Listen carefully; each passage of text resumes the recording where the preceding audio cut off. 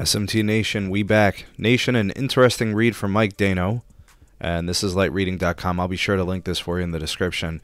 AT&T claims that they are the public safety first responder leader, and Verizon is calling cap. They are calling AT&T liars.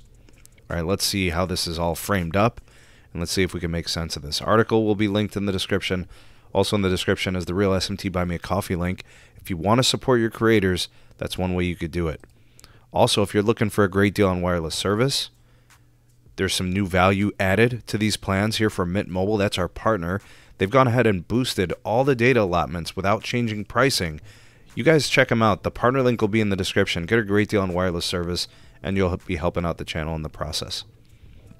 All right, so who's telling the truth? AT&T or Verizon? Who's got the lead in public safety lines and accounts? All right, so AT&T says it's them. Verizon says, no, it's us. All right, let's take a look at some of the deets.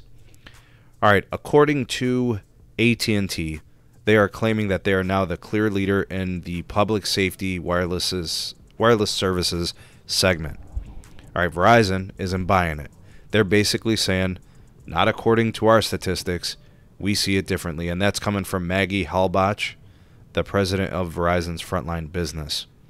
All right, so Verizon internally does track all their connections, and they also have intelligence and data internally about their competitors, specifically AT&T with FirstNet. But AT&T is going to stick to their guns. First responders, police, firefighters, medics, medical care professionals, they've been moving to AT&T through the FirstNet initiative. And, we've been monitoring this very closely. I remember covering this story, I think probably about 6 months ago. I predicted that during Q2 of 2023 that we're going to see a transition from Verizon being the first responder network and having most of those accounts and lines to AT&T. It was just a matter of time because these agencies actually are, they're supposed to be on FirstNet. That's their network. It was designed, the contract was built, assembled, and the agreement was for them.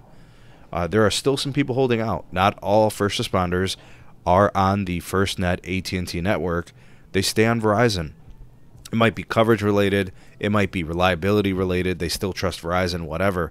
But the Band 14 700 megahertz network asset was awarded to AT&T to build out and upgrade that network specifically for first responders. All right, now here's what the problem appears to be. The way that AT&T and Verizon classify primary and then also secondary connections. All right, so obviously primary first responders are the police, firefighters, medics, those individuals, their lines, and the lines that they have that are not just their personal lines, but also the lines that they have with their agencies. All right, so how are they counting that? That could be part of the issue and why there's no agreement.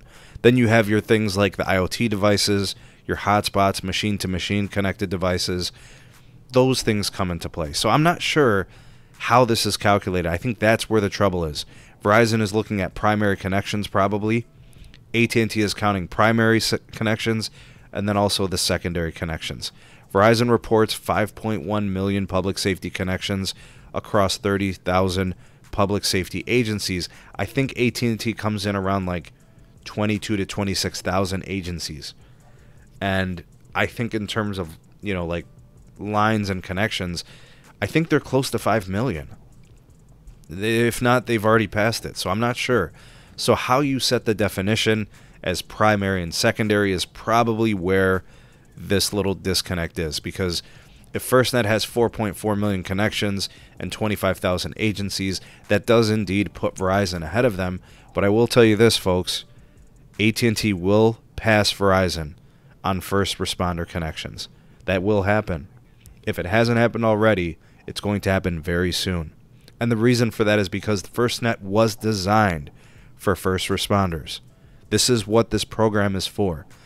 So depending how you count it, it might be AT&T, it might be Verizon. It's just a matter of time. It's a foregone conclusion. It will be AT&T, it will be FirstNet that does end up with the most public safety connections. Firefighters, first responders, medics, doctors, all of that. And of course, there's secondary lines through their accounts and all that. It's just going to add up very quickly. All right, so if it hasn't happened yet, it's going to probably happen next quarter. No later than this year, you will see that transition. This is what it was designed for. And it's no asperges on Verizon. They've got a tremendous, incredibly sized network. They've been the first responder network forever. They still are an option out there. But this is what FirstNet was for. What do you guys think of this? Who do you think is right? And why do you think they're right? Let me know in the comments section. You all the voice of the people, the SMT Nation, let your voice be heard.